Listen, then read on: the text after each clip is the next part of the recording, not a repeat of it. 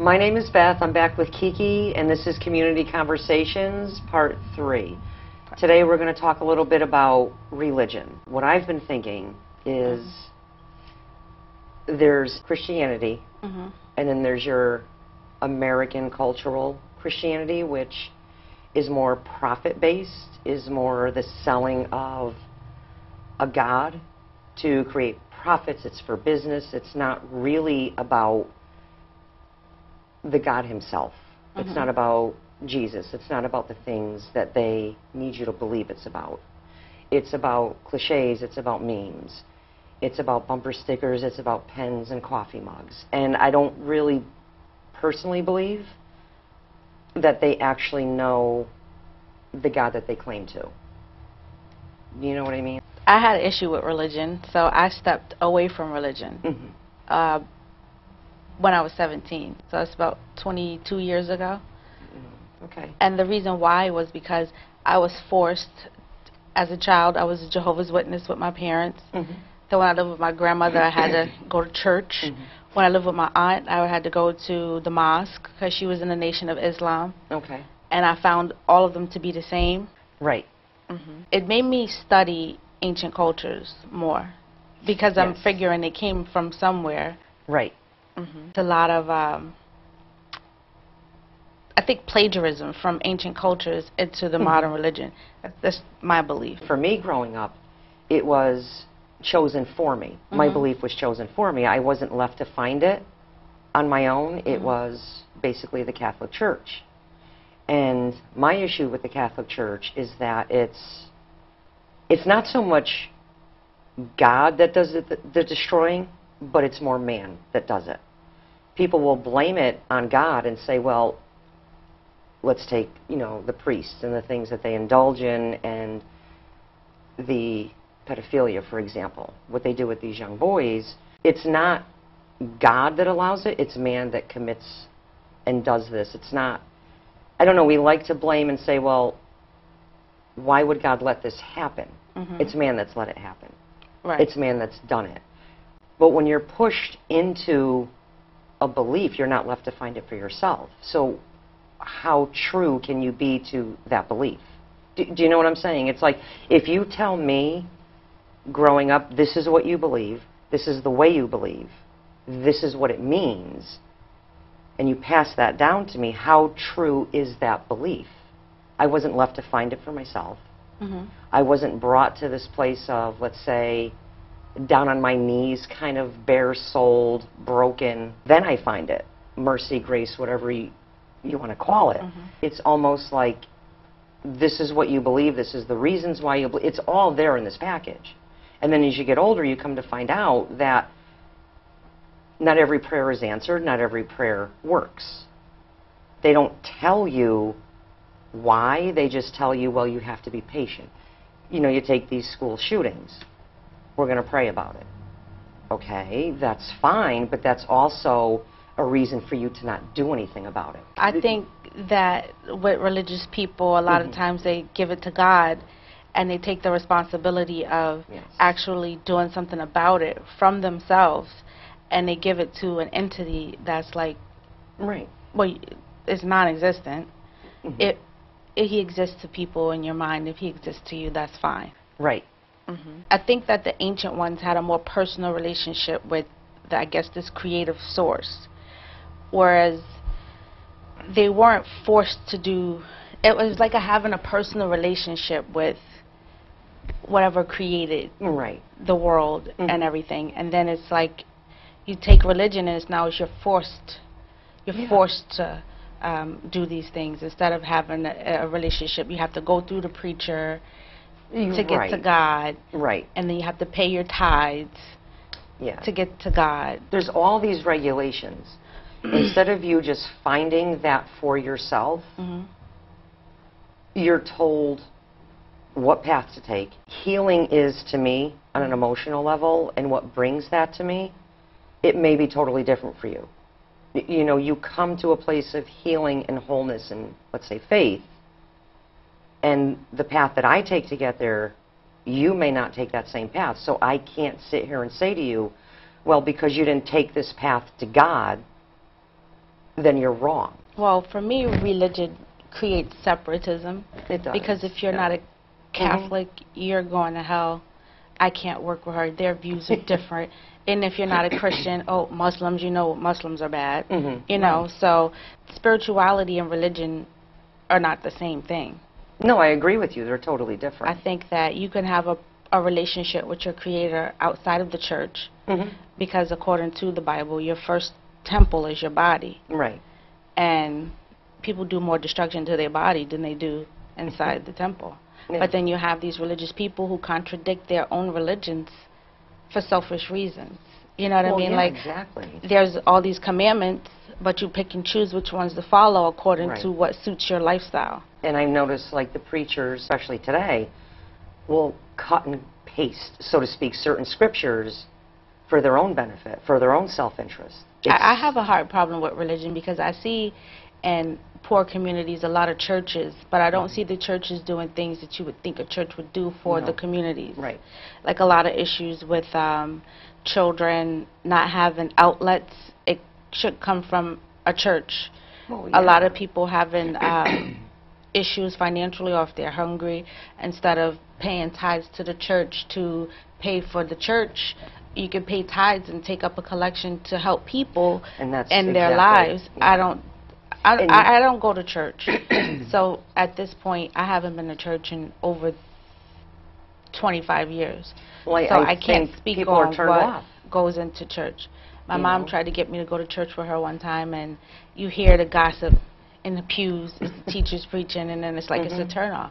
You're there for spiritual guidance, but you're gossiping about what this lady has on, what this one did last week. And it's like it's too busy judging people instead of taking journeys within to heal yourself. I think if you're going to have a connection with your Creator, and you're looking for outside sources, but the answers are only going to come from within. Yes. You know what I mean? I do, because it's a personal thing. It's not, well, like when you had said about the churches and the tithe. Like how you have to pay tithes in order to receive the blessing from God. So it's like if you don't pay your tithes, you won't be blessed. And that's basically the thing, is you go in and you give 10% of your income, okay, and you give it to the church, and you're supposed to get this much back. But wasn't Jesus the one turning over the tables? Old Testament, yes. New Testament, there's debate as to whether that even like is implied now with the tithing.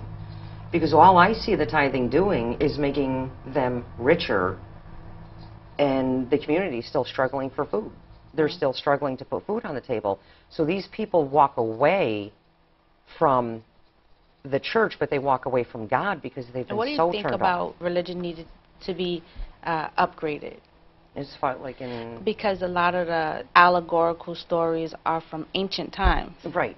And even though, you know, you still have situations where there's poor people, you know, there's classism and stuff, with all the new technology and the less interaction between human beings, I think religion needs like an upgrade. I know what you mean. Like maybe more modernized? To be more modernized. See, I've always read like the King James, well, beyond that, the original tongue. I mean, getting past the thy and thee and that, and who can understand those terms. But even in the new translations, you're still getting someone else's rendition of what the text means. A lot of the new translations are so far off, and they're so far gone because... But it's even still someone's idea of what this text means. Like, I read this text, and this is what this text means to me. But a lot of people now, with the lack of education that Americans have, or exhibit, how would they understand the language that the Bible is written in? Because our education system... And then who is going to be appointed to upgrade it? Because you have the issue that these are God's words interpreted by man, and then there's like either if it's plagiarism or allegory from other stories, ancient cultures, or allegories of people's lives. You know, like this is a story that what happened to this man, and let's take this situation and give you an example of how to behave in this situation. It's like it all needs to be modernized. Because the times are different. I do believe in preserving some of the ancient word I like the old tongue of the word. Mm-hmm. So the thing with the New Testament is that you're supposed to meditate on the word, and the word is supposed to reveal itself, like an epiphany type of thing. You're supposed to have this awakening. When I had the awakenings from a lot of the texts in the Bible was when I studied ancient cultures. And then it's the biblical text is explained more. Right. Like the creation story. And you read like the Enuma Elish, which is an ancient Sumerian story. Right. And then you like, oh, okay, this is a lot of the story, a lot bit more. The pieces makes more sense now. Yes. Coming from this ancient text, it's like as if Abraham came and crossed over to become a Hebrew from the paganism, believing in one God. Right. It's like he took stories from that culture, and maybe he couldn't remember them all. So he wrote down what he could remember and fixed it so that instead of many gods, there's just the one. Right. And but you can kind of see that when you study ancient cultures. I mean, you and can. A lot of them. You see Jesus. You can see Jesus in Hinduism. You can see him in ancient South American culture. You could see him in ancient Egyptian culture, Sumerian culture. You could see him everywhere. Well, I mean, I don't think he's like strictly to one group or one culture. What I mean is, everyone has taken love thy neighbor. I mean, that spreads across into the Muslim. I mean, into everything. And that even goes outside of it, that people that don't necessarily believe in him will still adhere to this thing that is, this word that has been passed down. I get that because I'm not a religious person. If I read a Hindu text and I find jewels of wisdom in there, I'll apply it to my life. Right. I'll take it on. But a lot of cultural mixing happened in those ancient times. So maybe the biblical story is a mixture of different stories coming together. I think people have to be free to explore and come to this conclusion without being told what to believe and then judged if they don't believe it. So like my daughter is 10, she'll be 10, and she can't understand how God created man and a woman, and you don't explain about her favorite creatures in the world, which is dinosaurs. Yeah. You know what I mean? Like, I do. How do you get from dinosaurs to the first human beings? Right. Why doesn't God talk about the dinosaurs? No, well, why true. doesn't the Bible talk about the dinosaurs and you know, how do you explain the cultures that predate certain things? People need these facts in order there's nothing to wrong go with that. To these beliefs about a religion or something. And I think the problem is especially in America, we've gotten to this place where religion is government. It's supposed to be separate. It's not God, it's government. Do you know what I'm saying? Yeah. Well, here's my thing with religion. When I was a Jehovah's Witness, we would, you know, go over the Bible and have Bible studies like every week. We had tests on Sundays, you know. Right. And then we were, when I went to the Nation of Islam with my aunt, and you had to wear the garb. Right. You couldn't eat certain things right. and stuff. I found the religions to be the same, except for that they don't view, I believe, Jesus as a... That's the difference. They view him as a prophet, but not as the Son of God. And then there's some that don't believe he's come yet.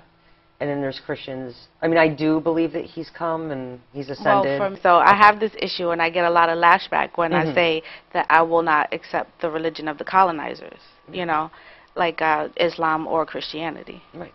And that's an interesting part. The Arab part of nation colonized Africa as well, and they imposed Islam on the nations that they conquered.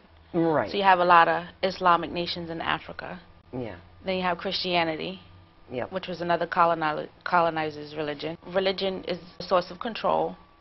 It's how the government can use religion to control people. Yes. Keep them in the state of mind, passiveness, and, you know, follow. No, and I agree with that. I do. Even in the Bible, it teaches slavery was, you know, you were created, or you were prophesied that you would be a slave.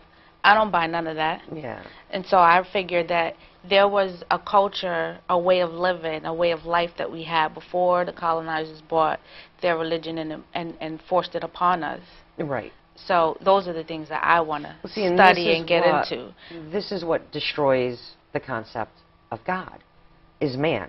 Man will take God and go to war and kill in the name of a God that may not even condone this war. It's either you take my religion or you take death. Yeah, basically, that's it. And I mean, it's been like that for centuries. If I come to you and I say to you, take this religion, or, like you said, death, to me, that's not God, that's man using God to impose a control. Do you know what I'm saying? Because it's not... I didn't choose it on my own. No, I didn't come right. to it on my own. It's like you are what your parents are. Well, basically, yes. So your parents chose to choose the religion and not death. Right. And now they're practicing a religion that they probably didn't want to at first, but after generations, who knows now if it's something that you wanted to do. Jesus himself was a Jew. Where do you get Christianity from? How is Christianity so different than the religion of the person, you know, that I do, yes. you're following? Right. I mean, to be a Christian is to be Christ-like. Okay. So you create a whole religion off of Christ, and that wasn't his religion. No, I mean, they've basically sold him. Man can take Christ and turn him into anything. Constantine decided that there was more Christians in the nation, so let's just convert everyone to Christianity. Right. Do you know what I found out also just by watching like Netflix shows? Yeah. they have some fiction in it. A lot of kings made their own interjections of their beliefs into the Catholic religion, like the body of Christ. Well, that's the I'm thing. not sure which king did that. There's no purity to it. Religion it's basically, you have these Christians that basically practice paganism. Okay? And that's wrong. But I have talked to several, and they'll excuse it and justify it because, well, we need to bring people in. But it's wrong. They make paganism seem like it's this really bad word, and it really just means non-Christian. That's it. If you're going to start getting on this where you're judging someone because they're not a Christian or they're not practicing, don't you have to at least purify yourself a little bit more and stop bringing paganism into it? With Christmas, Easter. Christmas, you have Easter, you have, and these are basically pagan holidays, and they're spoken against, but yet the Christian community embrace, most of them, not all of them, but they embrace them as if they're a part of it, when it clearly states that God himself wants nothing to do with it. So if you're truly practicing and you're going out and you're preaching, this is why I don't like religion. How do you get your child to really respect Passover, right, with an Easter bunny and Easter eggs? How do you get your child to respect the life and trials of Jesus Christ with Christmas gifts? Or eggs. You can't. Christmas They're so contrary one to the other. To do, you know, and you try not to teach, you know, what Santa Claus has to do with Jesus Christ. Nothing. But that's a tradition, I guess. It's associated with person-made tradition. It is. It has nothing to do with... And then it's like you're a bad parent if you decide not to practice, to participate or whatever in these traditions. And there's something wrong with you if you don't do it. If you try to create new traditions with your children, then it's like, oh, well, I didn't get anything for Christmas and everybody else did. You see, that's what it is. So then you feed into it. It's toys. Toys. It's a way... Toys that's going to get thrown away. Right. And, you know, end up in some waste that's going to... It's just more consumerism. It's go out and you buy and you shop, max out your credit cards. Max out your credit cards. I mean, religion and consumerism, it all ties in. No real benefit to the community of having these churches.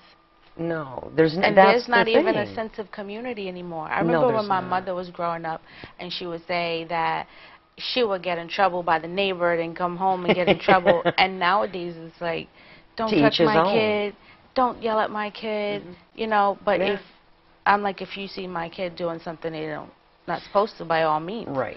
The church is supposed to be the glue that brings the community together. They're supposed to. I see them as separating from the community. I know at one point they were actually, if you didn't pay tithe, they weren't letting people in. Now some people can't afford to pay tithes. You know how many times I went to church with my grandmother and I knew I was hungry and I wanted to take out that tithes basket, and I'm like, well, you know, God is not going to be mad if I take it if I get it to if get you're something hungry. to eat. You have the food pantries in Wallingford that are running low.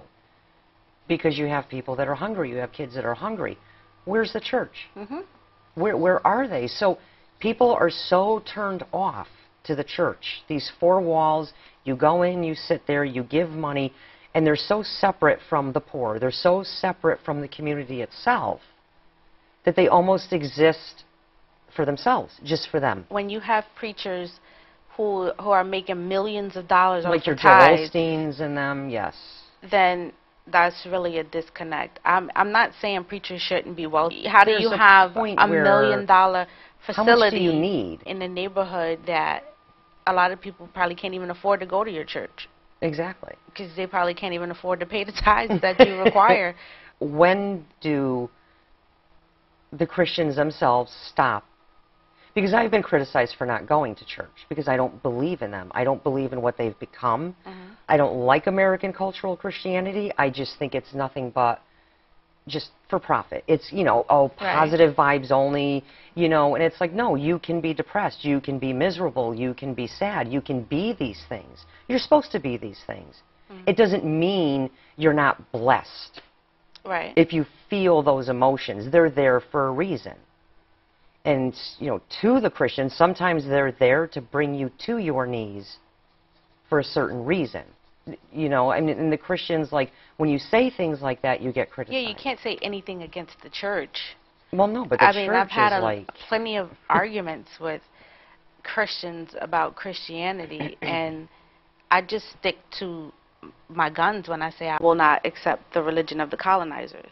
I go by what was here first. Right. And the pagans were here first. Yeah. And I'm, you know, in research, the pagans had an issue with the Christians being lazy and non-strict about their, or non-disciplined about their religious practices. Right. The pagans were more structured and they had more discipline when it came to The their beliefs and and their, stuff, their right. practices.